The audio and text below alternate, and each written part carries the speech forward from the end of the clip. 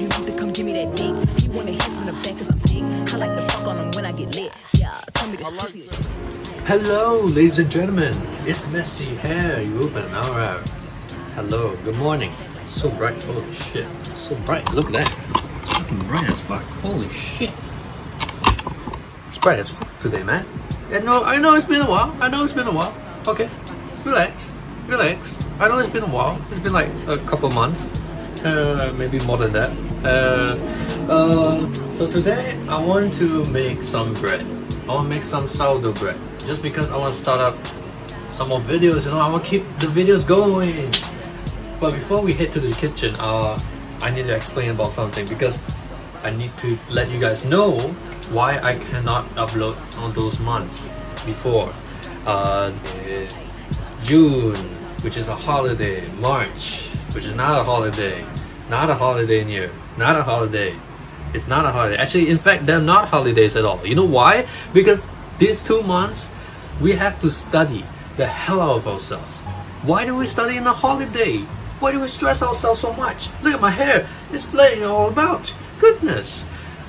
The reason is because our school decided, because due to a lockdown, they decided to shift the whole MST all the way to now. So in the holidays, we had to study our brains up because we had to prepare for the MST after the holiday, right after the holiday. So for 4 weeks straight, I have been studying, okay? I have been studying all over, and this is folded, okay? This is folded. We still got more inside, okay? These are all the notes, not even all. I have a whole box, okay? It's stressful. It's stressful, okay? It's stressful. You don't have me to tell you, okay? You can look at my hair. It's stressful. Look at my hair. Look at my hair. It's stressful, okay? But the good news today is I just finished my commercial pilot theory exam, which is my last MST. So I'm feeling good today. I have been planning. A lot of stories, a lot of things I want to tell, a lot of things I want. You'll see in the future. So today I'm gonna make bread, and you guys can get to see how I make it. I used to make it every fucking time, about at least once a week. Even in the holidays, because I need some extra food in the morning. And I have a rule. I have a house rule. I try not to cook too much and make so much noise in the night where everyone's sleeping. But I have the tendency to wake up in the middle of the night but sleep in the afternoon. Let's say this is a full day. I know it's inverted, but let's invert this. Bloop! Okay. So imagine I wake up at 8 AM, okay? I wake up at 8 AM. 10 AM, I will sleep all the way until 5 PM.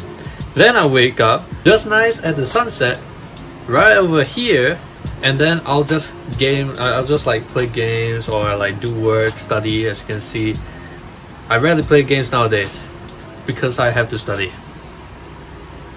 The sacrifice, man. I used to be a gamer. So all my life in the holidays, I've been just seeing more the night than the day. This is one of the rarest moments, okay, where sunlight is actually beaming on me. I've been locked in here studying for so many days. Is it even worth it? We shall see in the future marks, okay? The marks haven't come out yet. I'm hoping that it's gonna be a pass, because I see, and I was disappointed. I was very disappointed. It's so hard. It's fucking tough. They give so many tough questions. Especially the physics. Oh my goodness. Okay. Well, let's go and make some bread first. Come on. I gotta be soft because they're still sleeping. So, subtitles. Well, hey guys, it's Narrative Ruben here. Let me tell you what you're gonna need. So first thing first, you're gonna need some bread flour, and then you're gonna need a little bit of yeast, instant yeast by the way, or dry yeast will do. And then grab yourself a little nice table salt. Doesn't have to be those kosher salt or anything fancy, just get some normal salt.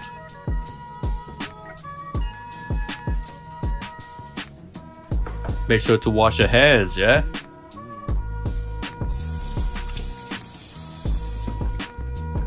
Now what you're gonna need is a plastic container, a medium one, not the lock kind, just the loose ones. If you do have only the lock kind, just put a cloth over it, but don't lock it. Now you're gonna need a tiny measuring cup or teaspoon at least, and another measuring cup to measure the water, at least about 300 ml.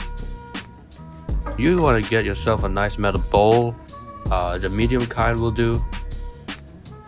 And last but not least, get a scale. And last but not least, a fork. A fork is more easier than a spoon when it comes to mixing all the flour and all the ingredients together. So yeah, get yourself a nice fork. Now get 400 grams of flour into that metal bowl you have. If you don't know how much is 400 grams, put it on a scale. Make sure your plastic container is all clean, and then you can junk in a little bit of flour inside. The reason why I separate them first is because I want to add salt on the other, and salt kills yeast, and yeast is the one that creates air bubbles. Now you're gonna have to get 300 milliliters of water and then pour it into the plastic container.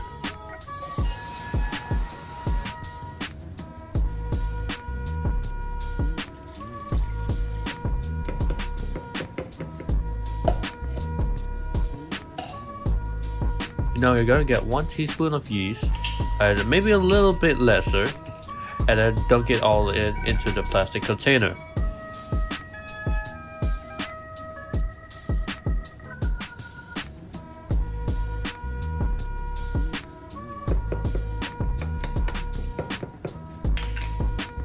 And then last but not least, put the salt, 1 teaspoon as well.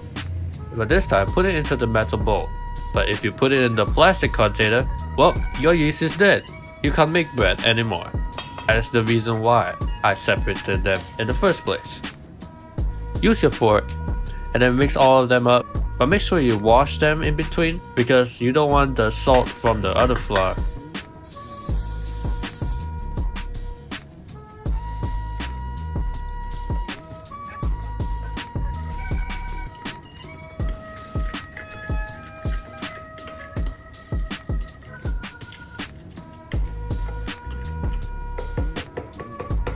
Now we're gonna put in all the remaining flour from the metal bowl into the container and mix them well.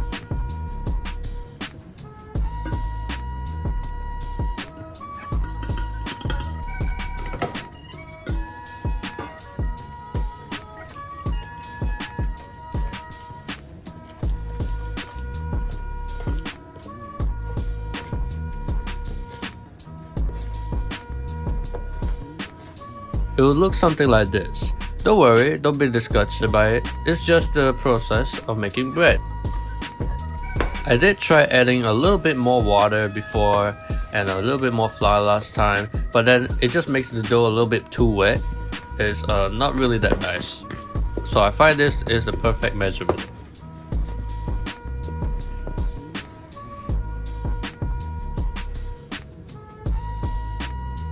And last but not least, cover it up and put it into your fridge for at least 1 day.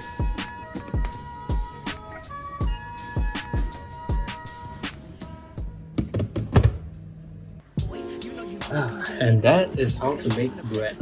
Thank you guys for watching, and last of all, I see that there is a lot of new people that I have from the Casey Neistat videos, and that was a person who asked me also about why I make the Casey Neistat videos if they were not mine.